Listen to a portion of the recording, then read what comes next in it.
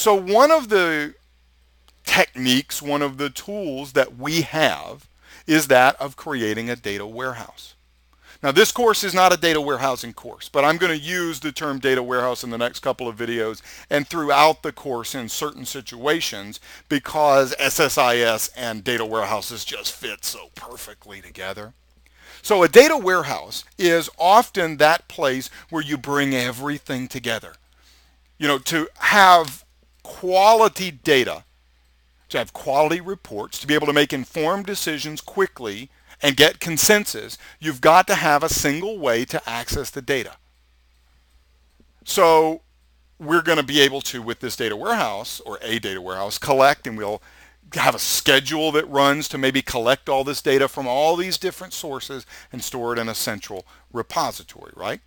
So we got to load the data warehouse. Very common term. We got to load the data warehouse here. Okay, so we're connecting up to all these different service data sources, and in some cases we might be only getting the changes since the last time we loaded this data warehouse. Like if we're loading this once a week on Sunday morning, we don't, and let's say that we have to deal with a 250 gigabyte database. We don't want to load the entire 250 gigabytes every week. We only want to load the changes since last week. That's what an incremental update is. You heard me use that in that last video, the intro video. Okay? The incremental changes. A delta. You might also hear me use that term delta, right? Just the changes since the last time we did that particular load. Okay? Now, we also are very often going to have to deal with data quality issues. We want to make sure that we're consistent. Okay, so we have data scrubbing, we have consistency checks that we go through. Like it's very common that in one database system you use, like I just happen to use this USA, U period, S period, S period, A period thing here. In Oracle, you store a country in one format because that's what the application did. Okay. But now the SQL Server database uses a different format because those are different developers and they chose U period, S period, A period. So when it gets to the data warehouse, you don't want to have to write your queries to deal with all these different varieties of USA. So you want consistency. You want it all to be United States. You have to transform that data as it is extracted from Oracle.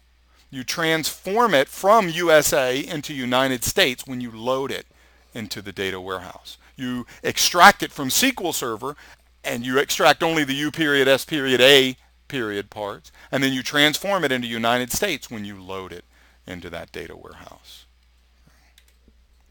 So the data quality issue we're going to have to cover quite extensively in this course. The more data sources you have, the more different groups of companies, of vendors, of developers, of consultants who wrote an application, wrote a database, designed a tool, they're all going to do it differently, and we have to get it all consistent. Right? Garbage in, garbage out.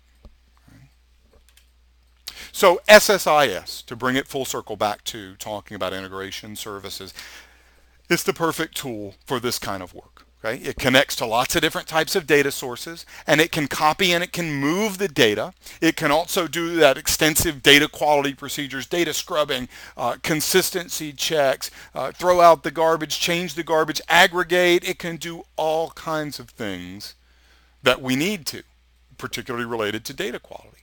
Right? So, tell you what we're going to do. Let's talk a little bit more about it in the next video. One of the things, if this is your first Learn It First course here, you'll learn or notice that I tend to chunk things into about anywhere between 7 to 15 minute videos.